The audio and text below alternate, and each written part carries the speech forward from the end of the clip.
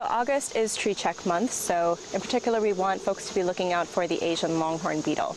Asian longhorn beetle, like the name suggests, is from Asia, specifically China, and it was imported likely through wood packing materials such as pallets in the early or late 90s into New York City.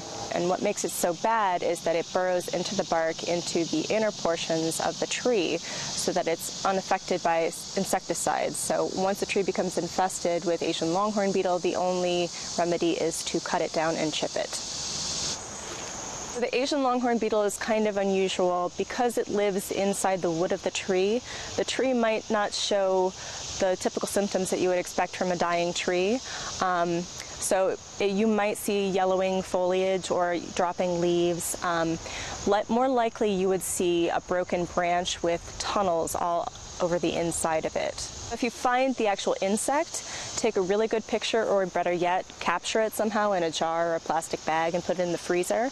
And then you can call us, Urban Forest Management Division, at 703-324-1770, or email us at pestmail@fairfaxcounty.gov. We're requesting that residents keep an eye out on their neighborhood trees in their yards, trees in their parks. All of the infestations in the United States have been found by residents or citizens, so it's really important that folks keep an eye out and be stewards of their trees.